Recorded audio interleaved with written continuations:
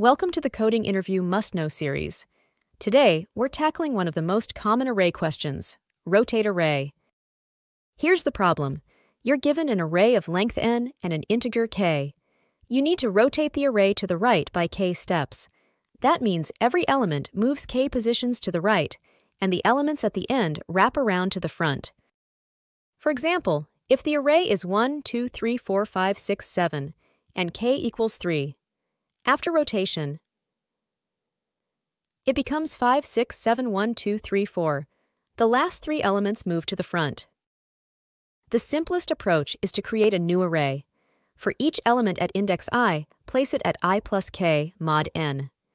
This runs in O(n) time, but also uses O(n) extra space. In interviews, though, you'll often be asked to do it in place, using no extra space, and that's where the three-step reverse method comes in. Here's the trick. First, reverse the entire array, then reverse the first k elements. Finally, reverse the rest. Just 3 reversals, and the array is rotated to the right by k steps. Let's see it in action. After reversing the whole array, the last elements move to the front, but backward. Then we reverse the first 3 elements to fix their order. Finally, reverse the remaining 4, and we get 5, 6, 7, 1, 2, 3, 4. The code's pretty simple, but here's an important detail. Always take k modulo n.